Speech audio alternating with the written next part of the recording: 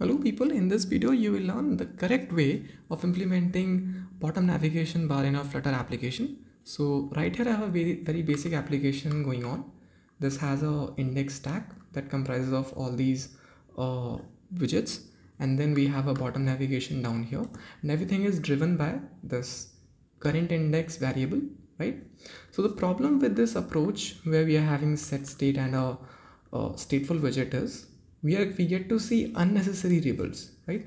So that if I navigate to home page, navigate to settings, the whole page gets rebuilt. Let me quickly restart for you. Okay, so the whole page is built for the first time, but whenever I switch to settings, it is built again. And if I switch to profile, it is built again. So this is something that we wish to avoid, right?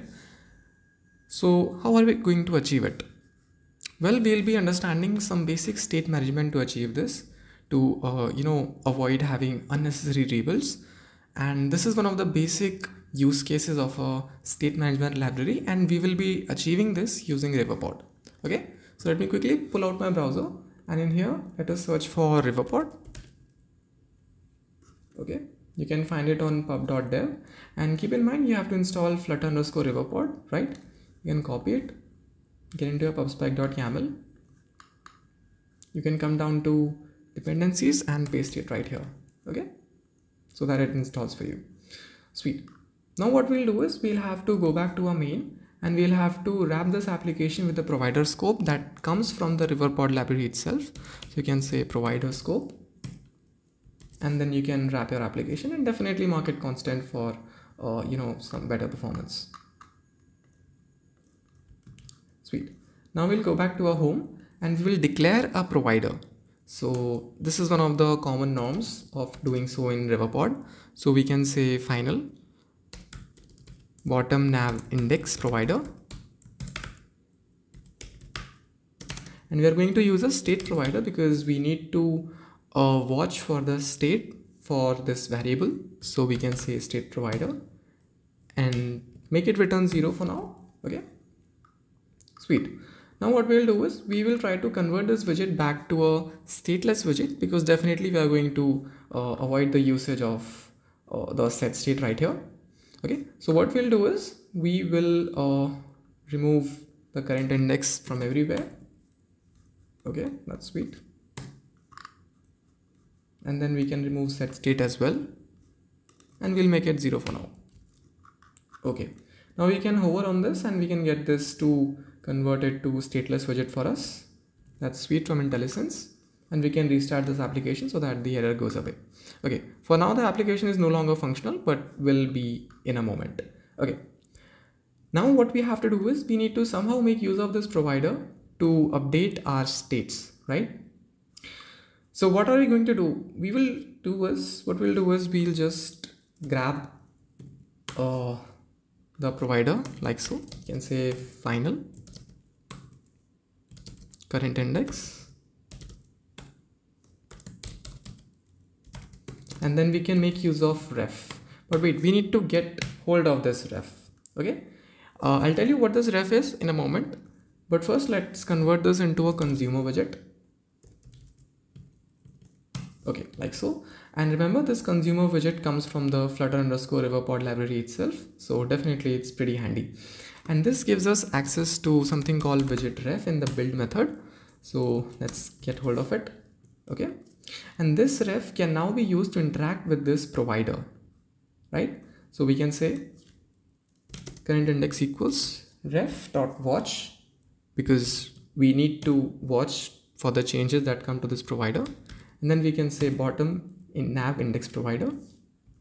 Okay, that works for us. And one more thing that we have to make sure is inside our method, when this options are clicked, we need to update the value on this provider, right? To do so, what we'll do is we'll again make use of ref, and instead of watching, we will read this.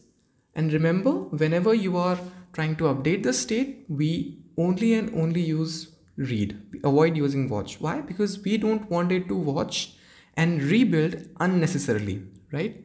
So we'll say provider, oh, not provider, it's bottom nav provider, and then we'll get hold of the notifier, right? And then we can say update, and then we can return the value.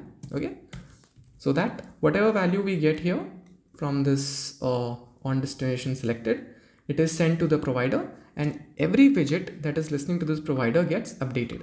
Sweet. Let's quickly restart this application. Okay, well, something isn't right.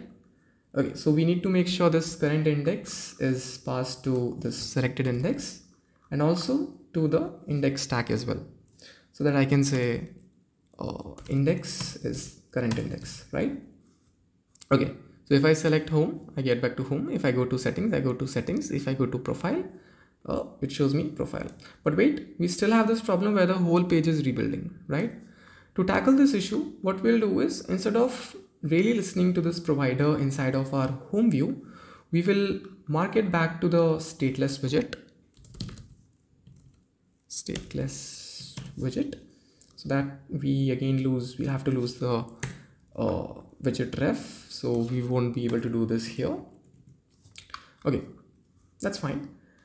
Now what we can do is we can wrap our index stack with a widget called consumer that again comes from the Riverpod library, so that I can say consumer. Okay, and this requires a builder. I can say a builder like so, and then I can return my index stack. Cool. And all I have to do is I need to get a variable called current index to point to this value, bottom nav index provider, right? Okay, so before the return, I can say final current index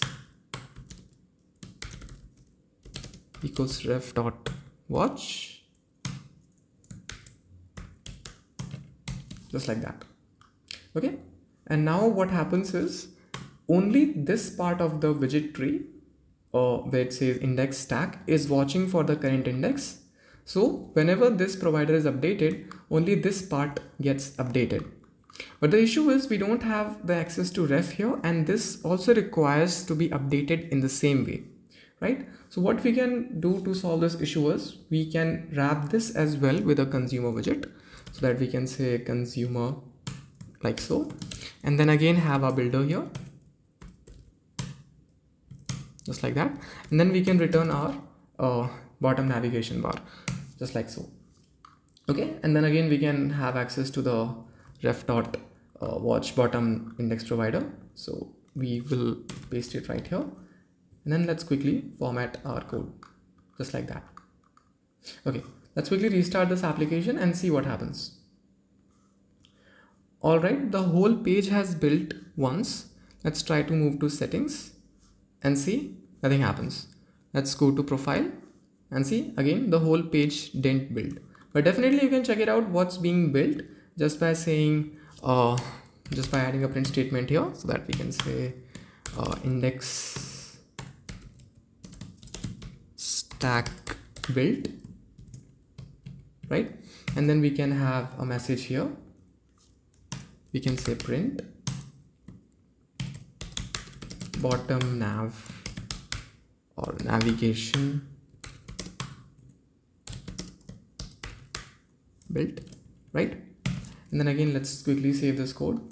Let's run this application, right? Okay, now whenever I go to any other widget or whenever I try to navigate through my bottom navigation, only the bottom navigation and the index stack that requires to be updated gets built, and we have successfully been able to make sure that the whole page isn't getting rebuilt. How cool is that? So this is how you use Riverpod state management to avoid unnecessary rebuilds in your application if you're using bottom navigation bar. So yeah, definitely like the video, subscribe to the channel. This is DartBucket signing off.